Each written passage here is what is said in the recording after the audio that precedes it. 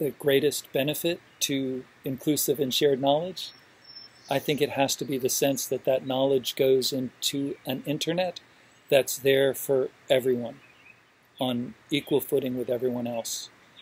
And that each of us should have the ability to write to and read from that internet without much interference from government or business or anyone else.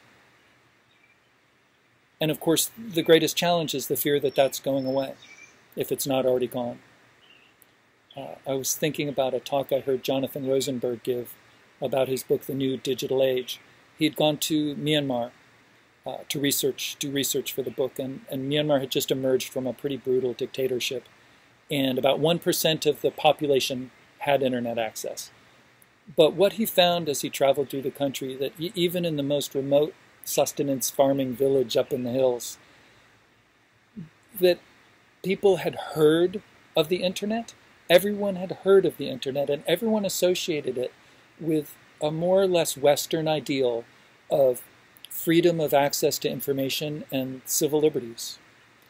Not a dictator's firewall, not a corporation's walled garden, but a free and open internet. And I think that's amazing. And I think that's a real testimony to the foundational vision of the World Wide Web and the internet. We have, what, 3.4 billion people online now, and another 5 billion soon to join us? What kind of an internet is going to be there in 4, 5, 10 years for all of us on Earth?